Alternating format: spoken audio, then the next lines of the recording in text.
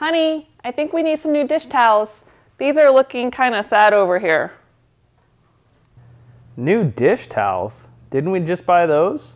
That was 13 years ago. Those were wedding presents from Williams-Sonoma, remember? Exactly. So we should be able to get a few more years out of them. But these are literally falling apart here. I am not buying new Williams-Sonoma dish towels. Do you know how expensive those are? Okay, how about Bed Bath & Beyond, Walmart, somewhere else? Honey, we're homesteaders. We don't buy anything at the stores anymore. And don't forget our family motto, use it up, wear it out, make do or do without.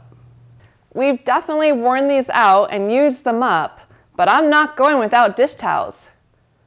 Couldn't you maybe make some? Pretty please? Fine, I'll just go make some more. What colors do you want? Red and white, please.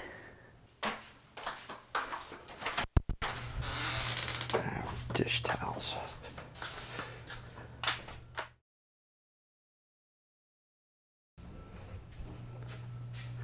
Here's your dish towels. Ooh, pretty. Can you make me another set? I just made you a set. You're literally holding them.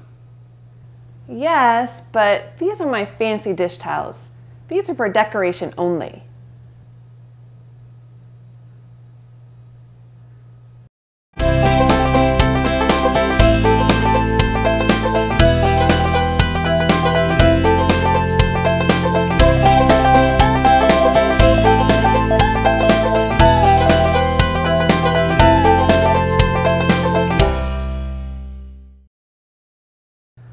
Hey, it's Jake with the Roaming Homesteaders. We wanted to show you one of the skills that we think are essential for the modern homestead. This is something that a lot of people don't do anymore, but I still think it's really cool, and I think it's easy to learn, and it's something that everyone can really benefit by, and that is weaving your own things. I mean, it could be dish towels like we're going to show you today, or it can be scarves or fabric or clothing elements. This is something that I picked up here back in about December of 2021 toward the tail end of the pandemic, and I had an opportunity to get a hold of a table loom, and I just jumped in. I started making scarves, and then I eventually graduated to other things, and now I want to show you my latest set of tea towels. I'm going to show you just the process that goes into doing this. A lot of it's going to be fast forwarded. I don't know how much commentary I'm going to put in. This isn't necessarily a how-to video. There's lots of how-to videos out there. I recommend, well, I can give recommendations down below for anyone who's interested in learning how to weave. There's a couple of sites that I highly recommend. We're going to go ahead and show you what we're doing. Again, this isn't going to be a step-by-step. It's more just going to be sort of a sped-up version of how I made these particular towels. You're not going to see the whole process, but you're going to see highlights of every step, and then we're going to go and show you the results. One of the first steps in weaving is what we call warping. For those Star Trek fans out there, we're not talking about warp speed, but we're talking about aligning a bundle of strings in a way that we can actually keep track of the overlaps and get it strung onto a loom without getting everything tangled. And what we're going to do is we're going to measure the length of our piece, and in this case it's 155 inches, and we're going to put a guide string on the back, and then what I'm going to do is I'm going to string going up and back the entire length, the number of strings that I need in order to make the width of the piece that I'm putting on this loom. So for these tea towels we're going to be doing 409 strings. That's going to take a while. We're going to speed this up a bit so you can see it, but basically we weave this, we don't weave this, we string this over the pegs in a pattern going up and back over and under a certain set of pegs at the top there that creates an overlap, so that if we put something in that cross that's created there, we can always keep track of all the strings without them getting tangled. We can take them off this board and transfer them to a loom, and then we can do what we need to do next. So go ahead and take a peek as I get all these 409 strings lined up. This takes about 2.5 hours. So you're only getting a little glimpse of it, but we're going to go there now and you'll get to see a little bit of the warping process.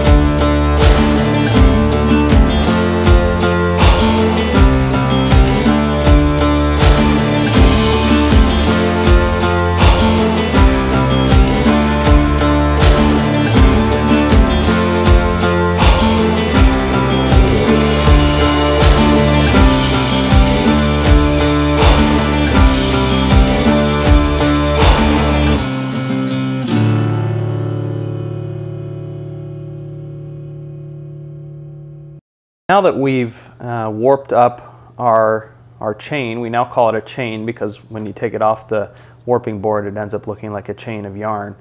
We're going to go ahead and we're going to take our loom inside the house, and it's called dressing the loom. So what we're going to do is we're going to put the chain on, and we're going to stretch it out, and then we're going to actually pull it through the heddles, which are all these little white strings on the loom. And by putting it in the heddles in a certain order, you can create patterns in your cloth. So this particular towel set is based off of, it's called Rose Path Twill, which creates sort of little diamond pattern.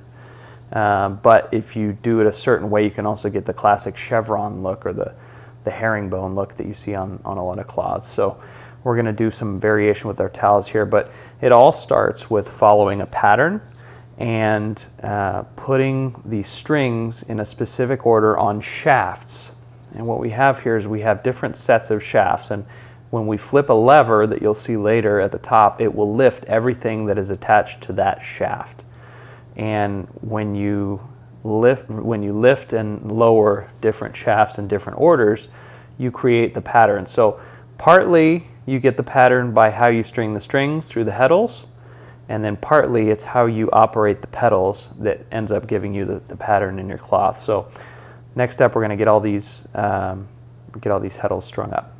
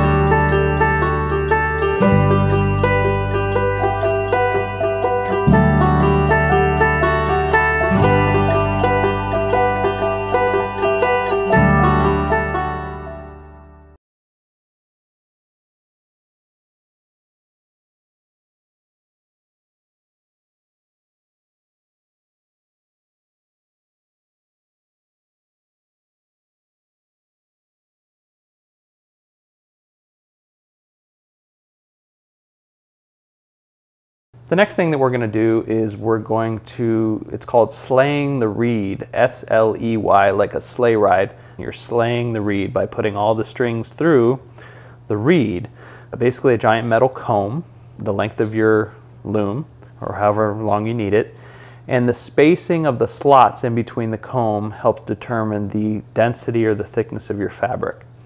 The reed that I'm going to be using today is going to be a 12 dent reed. That means there are 12 slots per inch, and that will result in a thicker sort of fabric if I use this cotton thread that I'm using, which is 8/2 cotton thread. So we're going to do that in 24 EPI, which means I'm going to put 2 strings in each slot, and that's going to give me the density of the fabric that I need. Once we get everything threaded and slayed, the next step is tying it onto the front beam. And the way we do that is we pull our strings over with our bar, and we just use a sturdy cotton, heavy-duty cotton yarn. I use this sort of something you get from Joann's Fabric or Michael's. And we will loop it through little groups of 24. Remember, they're 2 per slot, so I'm using 24 threads, but there's actually 12 slots. So I'm going to be stringing the string through 6 slots. So it's going to be right in the middle of 6 slots on one side, 6 slots on the other. And then we're going to pull that back to the beam. We're going to tighten it down. Tension is very important. You're going to be pulling that nice and tight and making sure it's even all the way across the board. And once we have that tensioned, we'll be able to start putting in some of our placeholder threads, and then we can actually start our weaving. Here we have successful tensioning, and everything's lined up, and the reed is swinging like it should, and I'm able to beat the bar, and it works. So we're going to go ahead and start following the pattern here, and what you're going to see in the next series of videos is just a lot of weaving. This process took, I want to say 4 solid days of 4 or 5 hours a night. So this is probably 20 hours of work you're going to see in the next few minutes.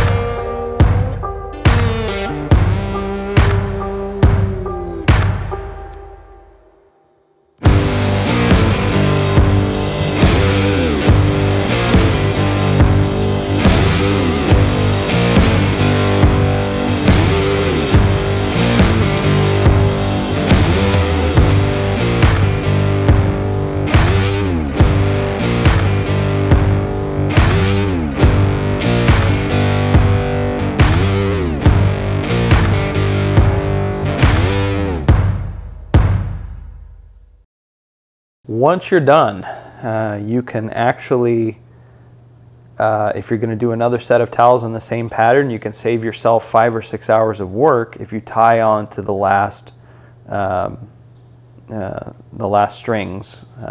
When you have your last warp on there and you still have some, it's important to tie up your reed, get it out of the way, and then you can actually tie on a new warp and then pull it back through everything, and you don't have to do all that tedious work that you saw at the beginning again.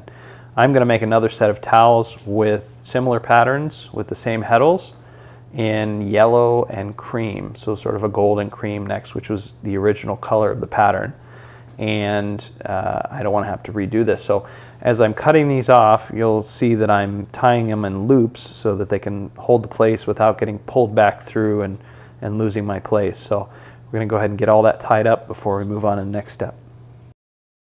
Next, your towels are all going to be held together because you wove them on the same loom. You have one big long piece of cloth.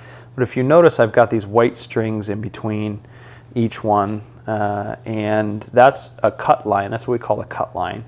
And the cut line is where you're going to cut your towels apart later, but you can't cut that until you make sure that it can't unravel. And the next step that we have to do is we actually have to come in here and do a hem line. And what I'm going to do is I'm going to do a zigzag stitch in between each of these towels, between the edges of the cut line, so that I can cut these and not have it unravel.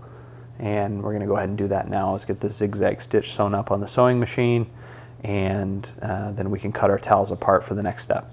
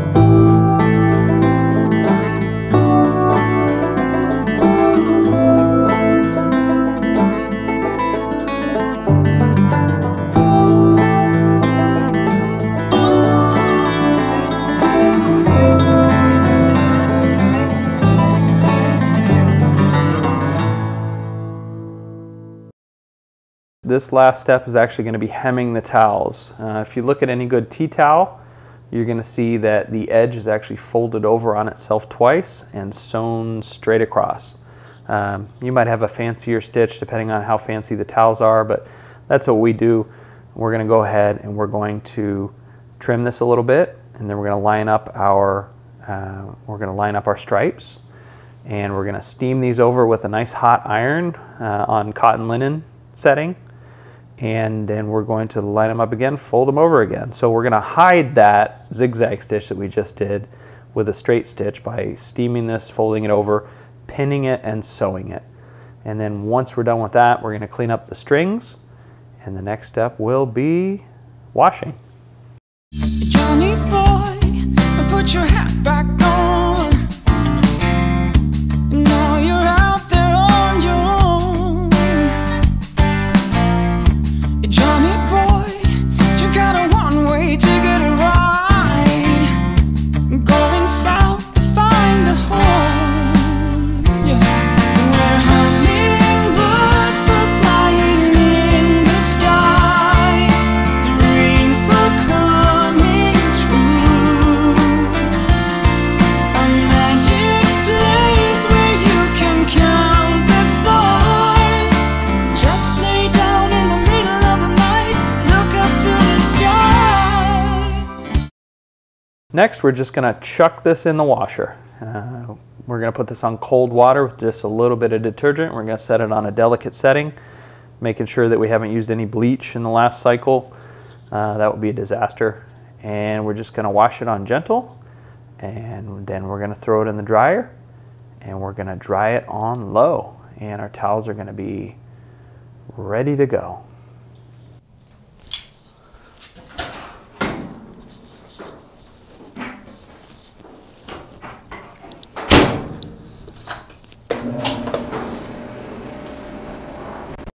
Again, the towels go into the dryer on low heat or fluff. You just throw them in there and run them for a half hour until they dry off. And then when you pull them out, you can iron them and they'll be all ready to go. And what this step does, it's the last sort of finishing for your weaving. When you make the weave, it's very loose, especially if you're using some sort of wool, but cotton especially. Cotton shrinks. So you actually need to shrink these down to get that denser tea towel feel, and all of the cotton thread and the fibers will bind together and shrink down, and then you'll have a tea towel that's ready to go, ready to use.